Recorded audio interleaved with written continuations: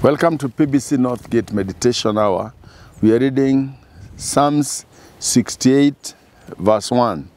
May God arise, may his enemies be scattered, may his foes flee before him. So this will be a song. Let God arise, his enemies be scattered. Let God arise, his enemies be scattered. Let God arise, his enemies be scattered. Let God arise. Remember in Psalms 46:1, God is your ever-present help in every time of trouble. In Proverbs 18:10, he is your strong tower to which you can run and be safe from every trouble, every challenge. In Psalms 91, he's the one under whose wing you hide, and no pestilence can find you by day or by night. Now he's reminding you, just the fact that he is God and rises up. Your enemies don't wait to fight.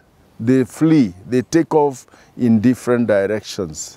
This year, 2024, is my prayer that God will rise up for you so that your enemies can scatter.